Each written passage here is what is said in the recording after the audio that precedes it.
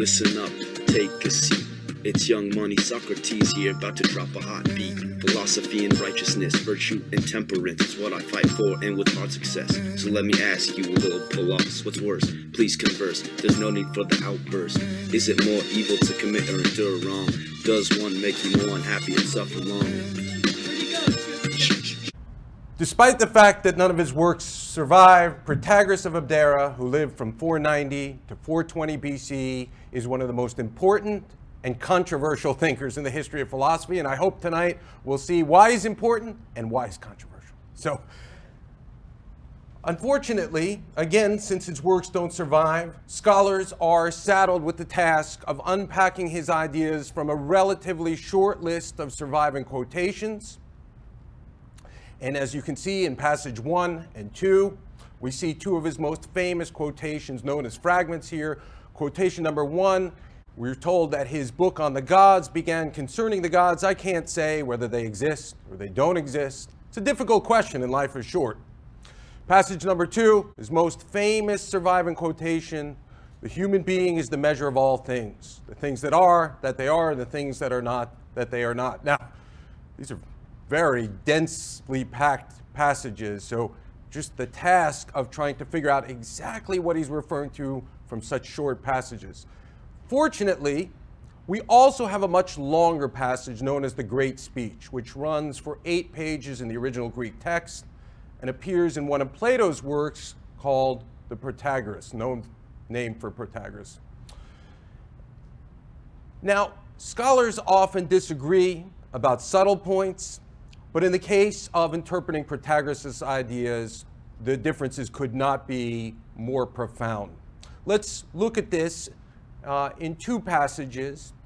For thousands of years, Protagoras was dismissed as a fraud, as an intellectual fraud, and this is indicated in passage number 3 from the 2nd century historian Gellius. Gellius writes, this Protagoras was no philosopher at all, right? For charging a great fee, he would teach his students to manipulate truth rather than to seek truth, to make the weaker speech defeat the stronger. Sometimes people refer to the ancient sophists like the modern law school and learning to manipulate truth, learning to manipulate arguments rather than to pursue the truth. In contrast, in more recent scholarship, there's been a whole reassessment of Protagoras, and this is represented in passage number 4 from George Grote, the 19th century British historian.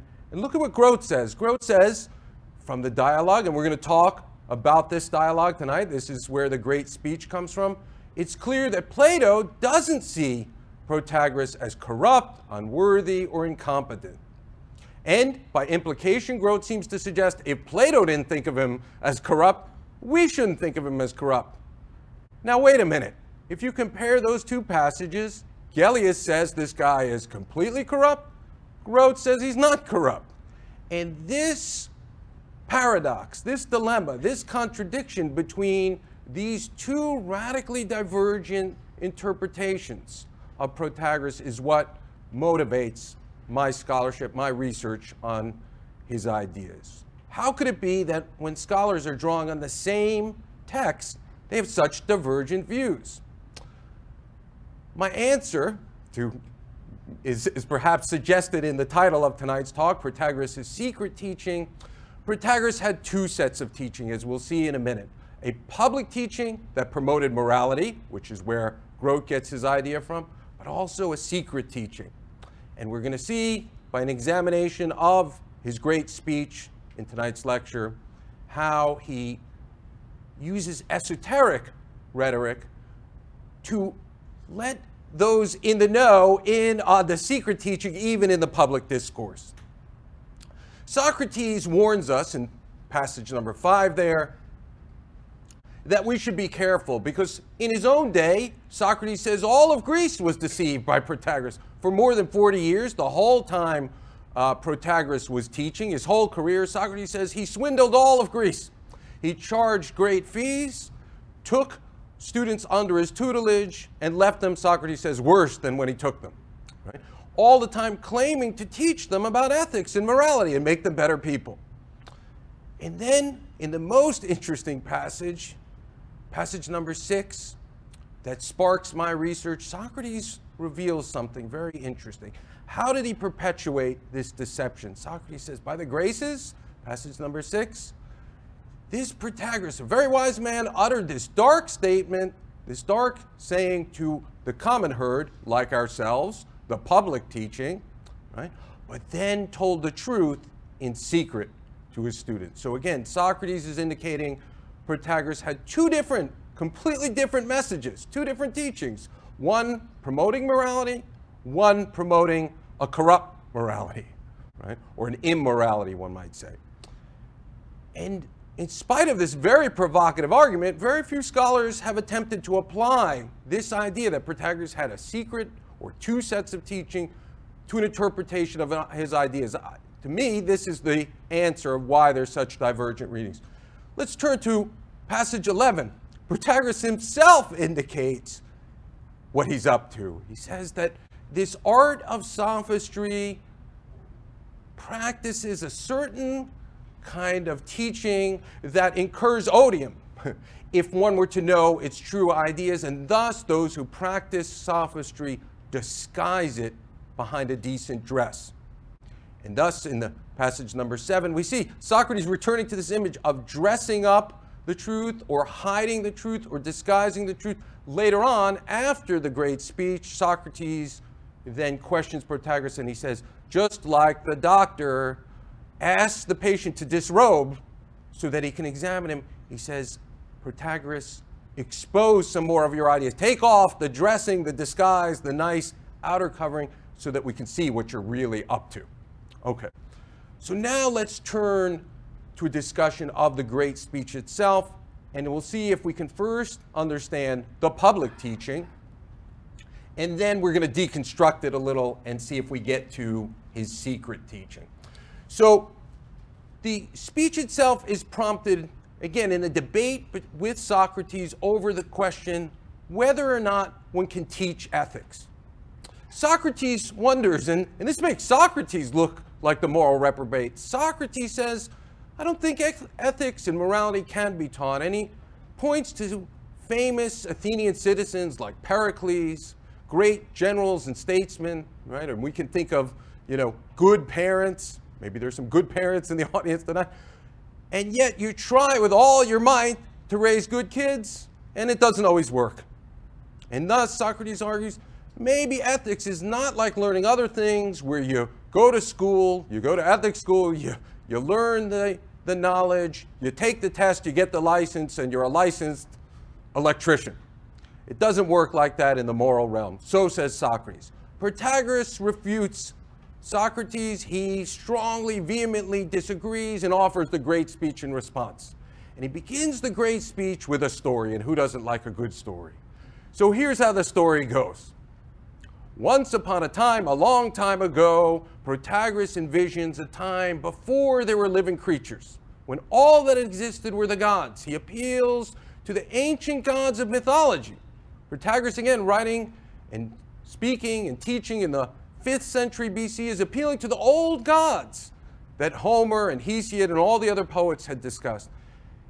And he says that when the living creatures, all the different living creatures were in the womb of the earth, the gods formed them, shaped their bodies, but then entrusted the Titan deities, particularly Prometheus and Prometheus, to distribute various attributes that would allow each species to survive.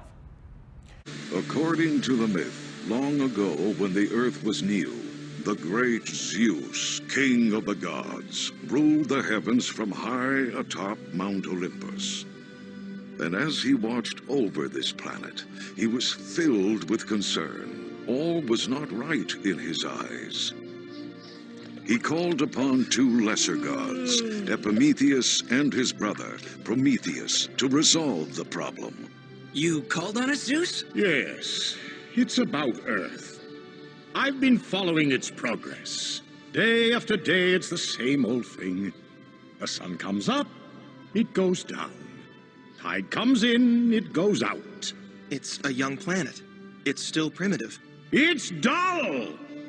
Now go down there and create something befitting of a god's imagination.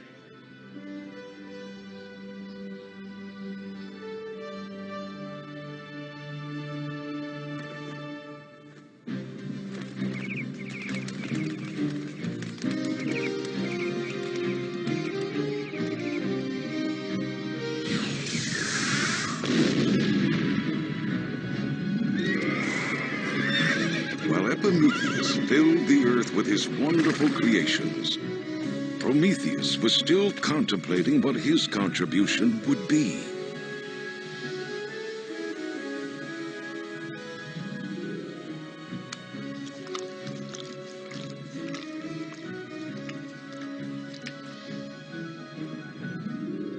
Hey, Prometheus.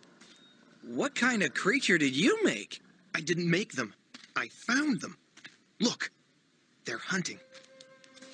Those hairless two-legged things? They don't stand a chance against my bison. We'll see. And so Epimetheus, the Titan deity, distributes various traits to the living species. Each one he gives a different trait that would allow it to survive. Some he gave, strong claws. Some he gave a thick coat of fur. Some he allowed to be fast, like the jaguar. Some could fly away, right? The little tiny bird can just fly away and isn't frightened of the lion. And yet, saving the best for last, right? He waited and to distribute everything, saving the best for last. He finally got to human beings, and he ran out of resources. He spent all his resources and ended up with a big debt on his credit card, ended up with nothing left in his bag of tricks to give to mankind. And so his brother Prometheus comes to inspect how well his brother did, and he realizes he ran out of things. And Prometheus says, man is naked, all right? Unbedded, unshod, shelterless, right? We'd freeze to death without some sort of trait to preserve our survival. And so Prometheus comes up with an idea. Here's his great idea. He says maybe humans could use something that the gods possess. The perfect gift. Something that could help them flourish and become a great civilization. The gift of fire. Absolutely not. I don't care how cold they are. Fire belongs to the gods. But Zeus, with fire they could do great things, sire. Build cities in your image. Fight battles in your name. These inferior creatures? They will misuse the power. They are just animals, like the creations of Prometheus. No, they're more than that. They're something very different. Something almost godlike. God, think they have what it takes to endure the hardships and suffering, the joys and the pain of being a god. Just give them a chance. If we don't do that, we'll never know what they can do. Give them fire, and they will think they are gods. They will think they are above us. That's a dangerous thing, my friend. Especially coming from a god like yourself.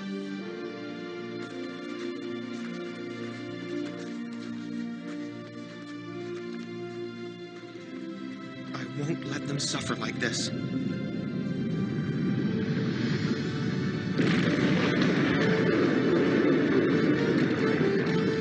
In the depths of the volcano lived Hephaestus, god of the forge.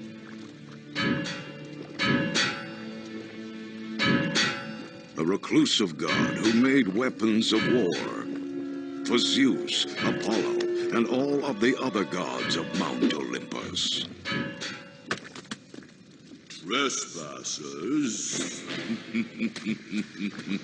I welcome them with my hammer. That was too easy.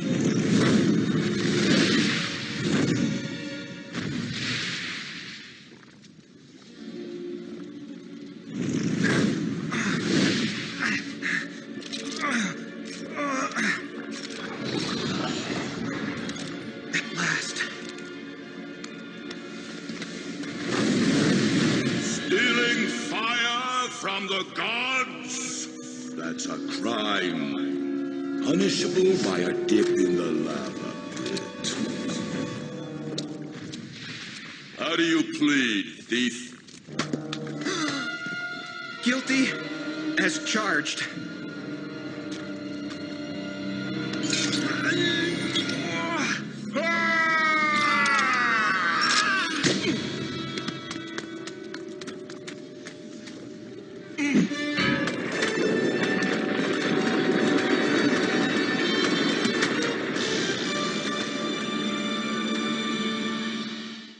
what did Prometheus do? He goes to the craftsman god, Hephaestus, and steals the knowledge of the arts, along with fire.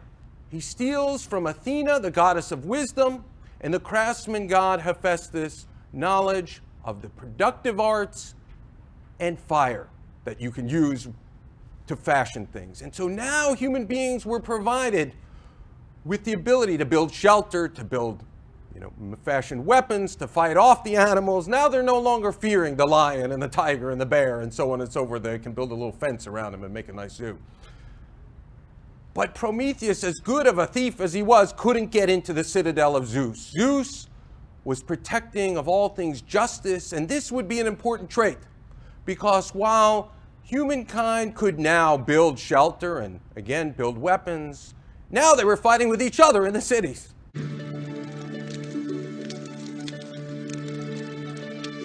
We call it fire.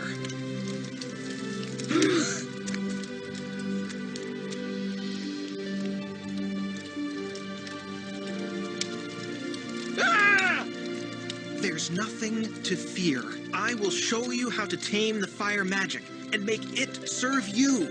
With this great gift of fire, Prometheus had given man hope for the future. But would it last?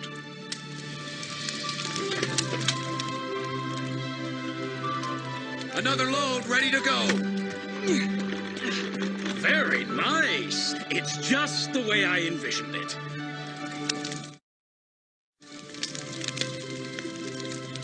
Have you heard? There is another village in the next valley. That's wonderful news. Maybe we can travel there and trade our wares.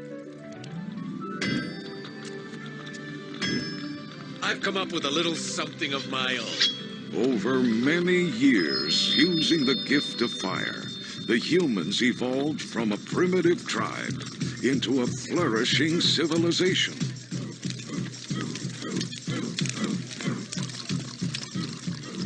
They've come a long way, don't you think, Epimetheus? Not bad for two-legged hairless creatures. They're not like your animals, Epimetheus. Look at the way they hold their heads up proudly to the heavens. Almost like gods themselves.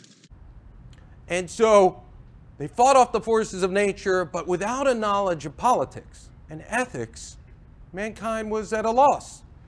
And it's at this point in the story that Zeus, who was at first protecting justice, now decides to intervene into human history and to bring justice to mankind. And Hermes, the messenger god, asks him, how should I distribute this knowledge of politics, knowledge of how to get along, knowledge of laws and ethics? Should I distribute it like other kinds of knowledge? In other words, not everyone in Houston needs to be an electrician. We can rely on some percentage of the population being electricians and plumbers and doctors. But Zeus, in one of the most important lines in all of Western history, declares, no, let all have a share. This is passage number 14. Let all have a share. Cities could not survive if this knowledge of justice was only given to a few. And make thereto a law of my ordaining, that who cannot respect and right shall die the death as a public pest, as a menace. Look at what Protagoras has done. He's drawn on the old god Zeus, that, and I'm sure many of you are familiar with the Iliad and the Odyssey, the old gods had legitimated monarchy and hierarchy and a nobility and an aristocracy. And here we see Zeus legitimating democracy. And in fact, this is one of the things that Protagoras is credited with, why he's so important. He's the first thinker that we know of in the history of the world to provide a rationale and defense for democracy. And in part, here he gives us his mythic defense of it, that Zeus intervenes into history.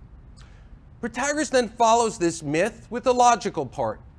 And he then appeals, you don't think ethics can be taught, Socrates, but if we look at every single cultural and political and social institution, we see it's all about instilling ethics into people. So he says, you look at what the parents do with the child, what the tutors do, then the schoolmasters, and finally into the legal system. Every part of Greek life is about educating people. He says, with each thing, they say this is just, that's not just, this is holy, that's not holy, right? This is noble, this is base. If somebody obeys, that's fine, right? Good boy, good girl. But if they don't obey, they treat him as a bent and twisted piece of wood that they straighten with threats and blows. And maybe it sounds harsh for our time, maybe time out in today's day. And finally, he concludes his speech. So Protagoras, again, has attempted to prove that ethics can be taught and appeals to that it is God-given by Zeus, instilled by Zeus in the mythic part, and then appealing to actual practice, what goes on in Greece, that if we look at every social and cultural institution, it instills virtue. Okay, so now let's begin to deconstruct what we just read. That's the public teaching. Ethics can be taught. That sounds very, as Grote says, very moralistic, very good, very ethical, right? But if we think about it and compare passage 14 and passage 15, we see there's a blatant contradiction there. Passage 14 suggested virtue is innate, God-given. But in passage 15, he's very clear. Ethics are only instilled in people by, unfortunately, in his case, by beating it into them, right? And that people innately are not so ethical. In fact, what was the saving grace that Prometheus did to save humanity? He stole, right? So our innate tendency that we need for our survival is stealing. That brings us to examination of his appeal to the gods, right? Because Protagoras appeals to the gods, which makes him seem, again, in his public discourse, like a good Orthodox pagan. If we look at Grote, again, passage number 12, he says, from this, it looks like Protagoras is a very religious guy. But let's go back to passage number 1. What does Protagoras tell us about his religious beliefs outside of the myth? Concerning the gods, I can't say, even if they exist or not. It's a difficult question, and life is short. In other words, maybe I shouldn't waste my time with something that can't be proved. Moreover, let's examine how his gods serve as models, right? If we're to be like God, if that's the idea in every religious view, let's see how well his gods do in displaying the various ethics. Again, the whole point of his speech here is to teach people about ethics and morality. Protagoras identifies 3 core virtues he speaks of: justice, moderation, and holiness. Justice, giving to each what's owed; moderation, not eating too much, not drinking too much, right? And holiness, respecting the divine. But again, the story began with Prometheus being immoderate, squandering his resources, not setting a budget, not saving something for mankind. And in terms of justice and holiness, right? What did Prometheus do? He stole. That's not law-abiding. That's not just. And moreover, whom did he steal from? From the other gods. That doesn't sound very holy. Right? So his gods violate his very rules. That said, we should note, in spite of Prometheus's transgressions, he does exhibit 2 virtues that Protagoras conveniently forgot about. Right? Prometheus, whose name literally means Prometheus in Greek, to think ahead, to see ahead, he saw what human beings would need, displays great wisdom. And moreover, his brazenness, his bravery in breaking into Athena and Hephaestus's dwellings to steal these goods shows his courage. Oh, Socrates questions Protagoras, aren't these virtues too? Bravery and courage? You forgot about these? Now Protagoras says, oh yeah, those are virtues too, and in fact, wisdom is the most important one. Well, one scholar, which brings us to passage 16, takes note of this forgetfulness on Protagoras' part. It's not a small point that he forgot. Hemingway here notes how this shows 2 different sets of virtue. Demotic virtue, demotic meaning virtue for the many, he says, is this kind of restraint and law-abidingness. Again, what we see in moderation and justice, that the many people, you guys should behave yourself. Right? But then What we see in Prometheus's actions, Hemingway identifies as elite virtue, a kind of virtue for a few. Wink, wink. Right? Be brave, be daring, be courageous, and be cunning and wise and clever, to be beyond the law. And thus the gods of Protagoras' myth stand outside the law they impose for others. This point is brought up by a later sophist that some of you may know from the Republic. The sophist Thrasymachus, a later student, follower perhaps of Protagoras' ideas, proclaims justice is in the interest of the stronger. In other words, those who are able to rule can lay down laws for others. So, in closing, again, this speech is very, very important in the history of ideas because, again, it's in the great speech that we get the first defense of democracy in the history of the world, both in the claim that Zeus gave it to mankind and in the what we see that societies expect everyone, not just aristocrats, to act right, but we demand that everybody act ethically. So on the one hand, we look to Protagoras for this important contribution, but we also see, in spite of that, a secret teaching that he's showing some in the ancient Greek world that had the ability to rise above this, to assume political rule, were using the rhetorical tricks of the sophists to rise up the ranks and to try to be, again, above the law like one of the gods. Now we're discussing justice of the soul, the highest state of human existence, the whole. This is why punishment, no escape is the goal. Consider the truth every day, every stroll. Consider truth when reflecting on all philosophy, righteous existence, and all of human interest. Consider truth when relating what's right and wrong, temperance, what to do and how to stay strong. Consider truth when thinking about inquiry, while studying justice, authority, superiority. Let me hit you with some philosophy, honey. Honey.